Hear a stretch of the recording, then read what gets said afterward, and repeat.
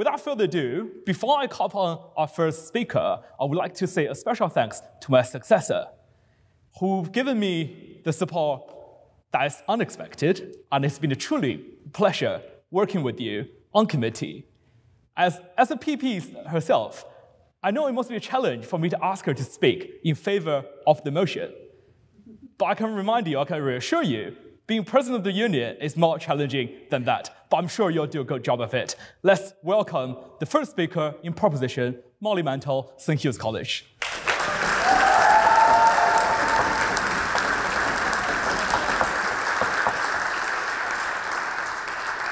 Thank you, Mr. President. I actually have my own piece of business before I begin the debate, which is that the first event of my term will not be in full term of Hillary, but will begin next Tuesday morning. We're having a special debate with the GC herself, Gemma Collins, coming to debate opposite me in the chamber. If you're still in Oxford, please do come along. But without further ado, thank you so much, Chenkai, for giving me and yourself the opportunity to speak tonight. This is my first paper speech in this chamber, and I'm looking forward to a rematch from our online debates, although I can't help but think you have forced my hand by pitting me against my own degree and my own tutors, who, by the way, I have to go back to next year. A final act of skullduggery as a parting gift, perhaps. This debate marks 100 years of PPE, and for 100 years, whilst PPEists like us have been speaking at these dispatch boxes, we have been funneled through the same academic processes and taught the same old ways of thinking. The PPE degree is too powerful and not good enough. And you should have had enough. PPE isn't just some useful red flag when you get your Ox match through. It has taken its place as the degree that runs Britain. And you shouldn't just be fed up, you should be really worried. But before moving on to my substantive case, it falls upon me to introduce the speakers in this debate. On my side of the bench, James Ball, journalist, author, and former Oxford PPEist. He has written for The Guardian and The Washington Post, and won the Pulitzer Prize for public service with The Guardian US for reporting on NSA surveillance. James Ball has been highly critical of news sites that clickbait stories for profit. But since 2015, he's been writing for BuzzFeed. After James, Dr. Rupa Hutt, MP, Labour MP for Ealing, Central and Acton, elected in 2015. She studied social and political sciences with law at Cambridge and was formerly a senior sociology lecturer at Kingston University.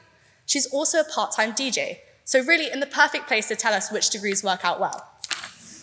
In opposition, Bronwyn Maddox, director of the Institute for Government and former foreign editor of the Times newspaper. It's well known that lots of PPE graduates go to work for think tanks before becoming journalists. I was hoping to find something dramatic and original in Bronwyn's career that I can make fun of tonight, but given she became a journalist and then went to work for a think tank, I haven't really got much to say. In second opposition, Dr. Andrew Graham, political economist, former master of Balliol College, and former Oxford PPEist. He was economic advisor to the Harold Wilson cabinet and is currently a senior fellow of the Oxford Internet Institute. According to Andrew's Wikipedia, he's a passionate windsurfer. I can only imagine the Wikipedia editors thought his PPE-inspired degree was far too boring to put anything about that and added this in instead to spice up his life. Finally, your president, Chiang Kai-shek, a recent PPE graduate from Brasenose. We're now at the end of Chiang Kai's term, the election has been and gone, all our speaker events have finished. And I'm not saying that Chiang Kai's a lame duck president now, but I did find him earlier this evening trying to convince one of the security guards that he was a member after his phone died and he couldn't use his digital card.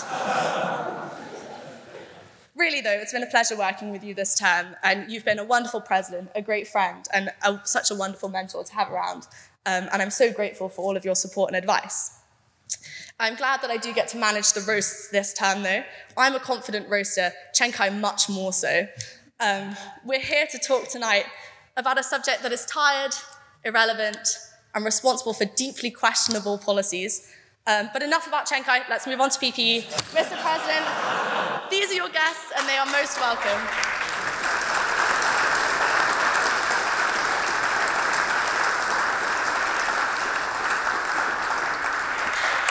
I have three main points tonight. First, that I've had enough of PPE.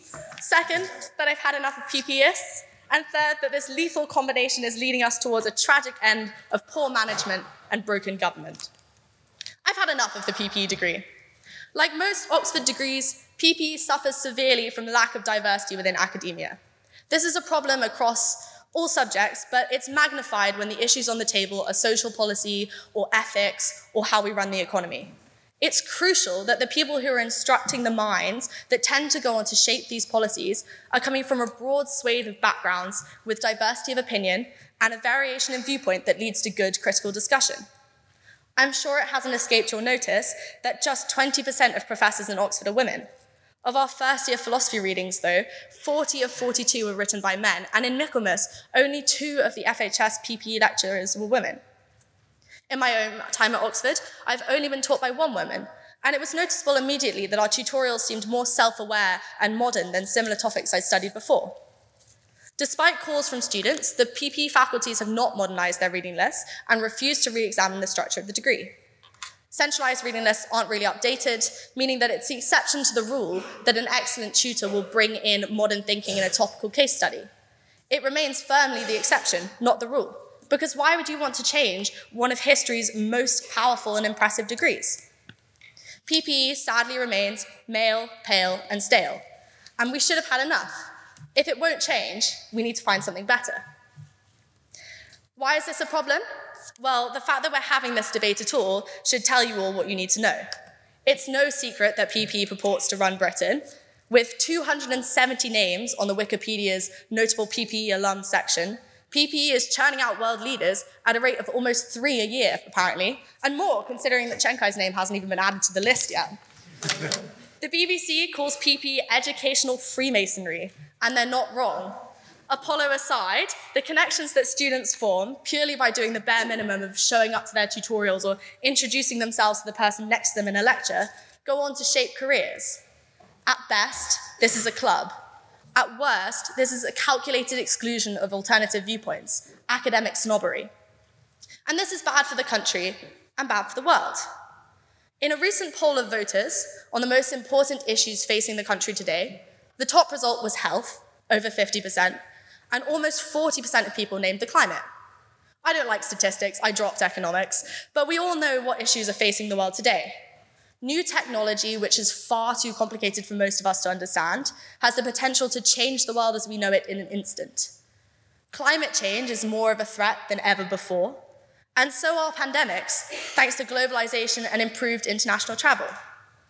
These are all issues we've dealt with before, but they're back with a vengeance, and we need a team of diversely trained and qualified people to lead us through it. We need people who are skilled and specialized in all kinds of areas, not just a narrow degree in Westminster politics, which claims to be tripartite. Transferable skills are important, but only if we can apply them to technical skills which also exist. There is no point in having a government full of people who've spent their time learning to fill government. And there's no point pretending to rely on experts when every other cabinet minister has been taught to echo the one beside them. The opposition might talk to you tonight about breadth of knowledge, and about how there will always be a place for the study of how people live and interact, or how they understand the world, or how they live in the market. And that's an argument I intend to make to my future employers, so I do hope that it's a little bit convincing, but it doesn't win this debate. We don't need to prove that PPE is totally useless or a waste of all of our time, just that we've got enough of those skills already and enough of those people already. We don't need 2.7 PPEists and more PPEists in government this year and the next year. We urgently need to embrace new skills and new ways of thinking as we move into a new world. I urge you to vote Proposition tonight. Without rehashing my personal statement, I love my degree, and I'm very grateful for the opportunity to study here. I hope that the other PPEists in the room feel the same, but we shouldn't settle for the way things are. Besides, if it took a team of 6 non-PPEists to write my and Chenkai's speeches this morning, how good can this degree really be? Thank you.